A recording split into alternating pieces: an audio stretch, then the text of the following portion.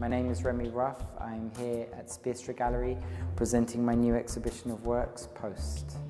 I started writing graffiti 32 years ago, but this is me now. So the show is called Post because the kind of work that I'm making is in a lot of ways post where it was, it's after, it's beyond, it's a new movement within another movement.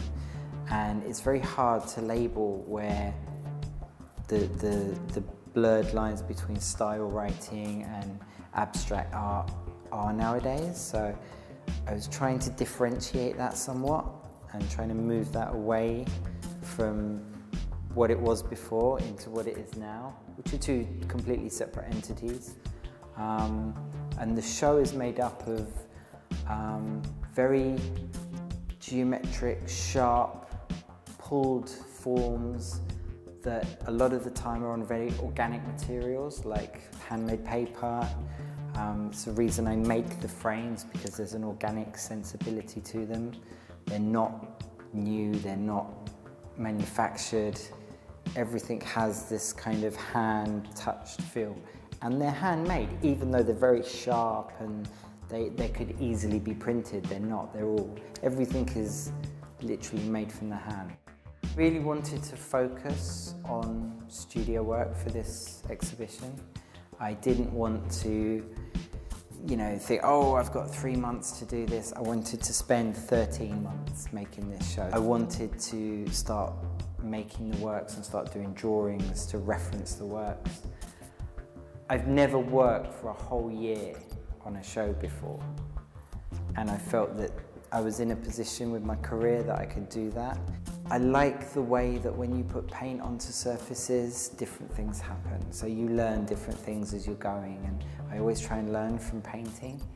And also the materials, there's a lot of organic materials that I paint on: canvas, paper, sometimes wood, which also can be very organic and have a really juxtaposed perception of how you look at the work, because it's very sharp, but it's on this very organic material.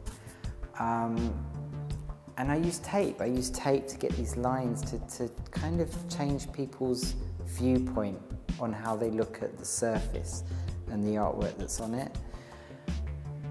I'm really trying to make the most clear compositions that I can, and all the work is about composition.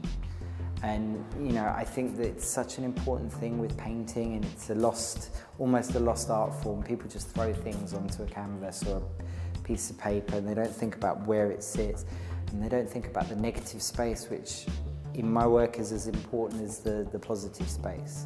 So what's not there references what is there as much as the other way around, if not more sometimes. And I guess with this collection of work, I really wanted breathing space. I wanted people to be able to move around, see different forms, different balance, different tensions. I think that's, my key thing is to make people feel, maybe very joyful with one, maybe slightly uncomfortable with one, but a lot of work goes into the composition.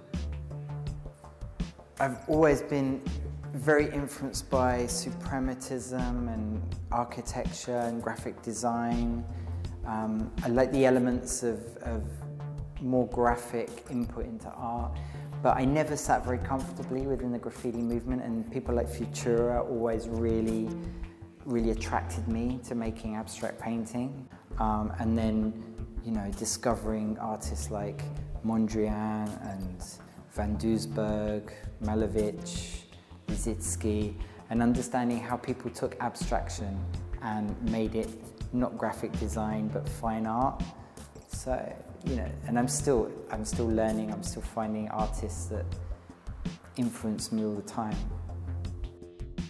When I do exhibitions, I always like to make a kind of installation or some kind of more accessible piece of work that people can interact with and enjoy on a larger scale.